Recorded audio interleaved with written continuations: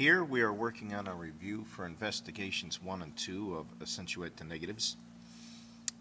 We have integers, whole numbers and their opposites.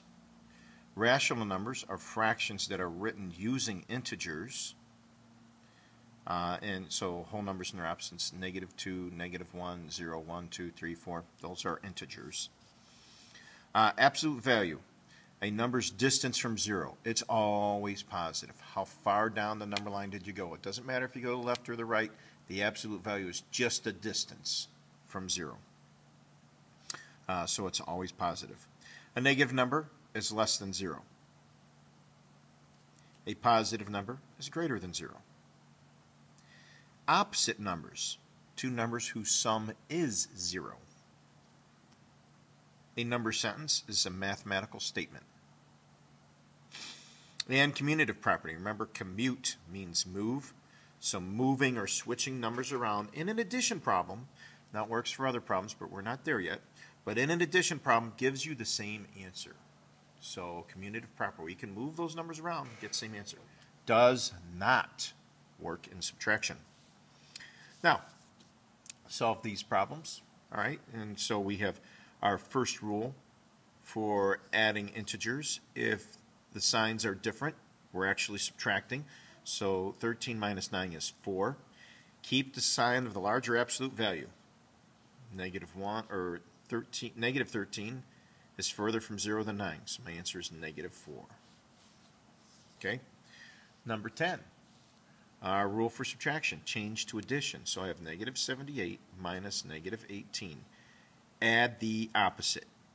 Add, change to addition, and whatever follows, you change its sign. If it's positive, you make it negative, or in this case it's negative, I make it positive.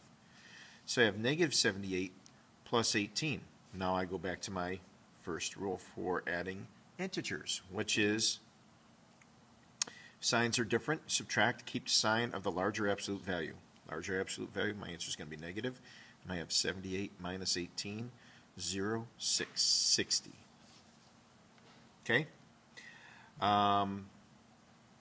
And the third, or the second rule for adding integers is if the signs are the same. Let's take a look at problem number 13 here. When I change to addition, I have -8 minus 40. When I change to addition, -8 plus -40. If the signs are the same, add the numbers, 48, keep the sign, negative. Okay, showing your work, please. Okay, this next section. Use number lines or chipboards to show your result. So I have -8 plus -3. So on a chipboard, if I say, you know, this is +1 and this is -1, on a chipboard I have -8. 1, 2, 3, 4, 5, 6, 7, 8. And I'm going to add in 3 more. They're being added. So I have 8, 9, 10, 11. So my answer is -11. So showing that using chips or number line. Let's take a look at the next one.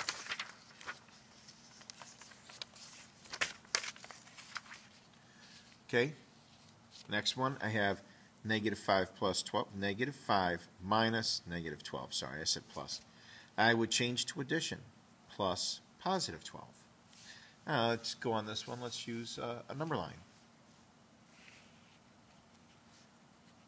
So let's say 0, 0, 1, 2, 3, 4. Here's -5. 1, 2, 3, 4, 5. 1, 2, 3, 4, 10. So using a number line, I start with -5 right here. And I'm going up 12.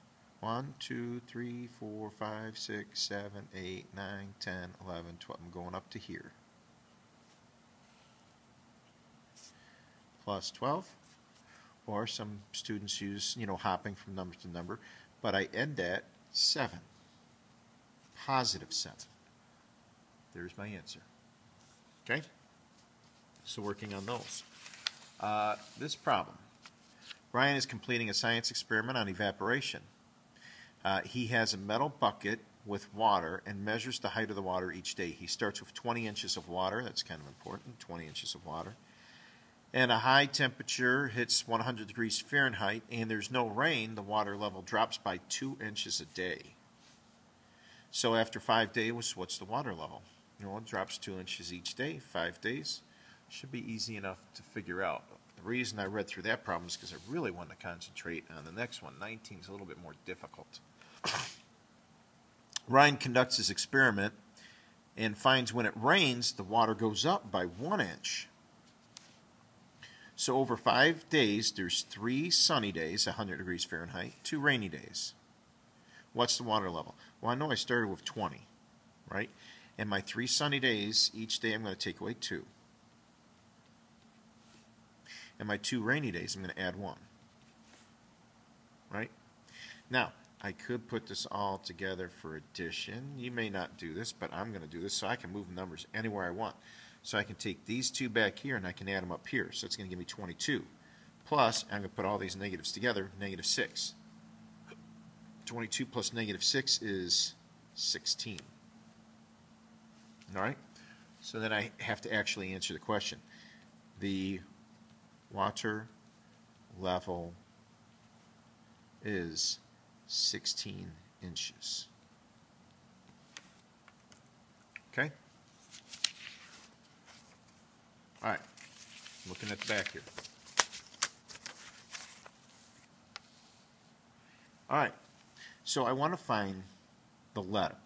You know, what value is the letter? The problem is it's not at the end here. It's not just the answer to the problem. It's in the problem, which can make these very difficult. Now, there's a couple, like down here, number 23, or number 24, these should be just a piece of cake.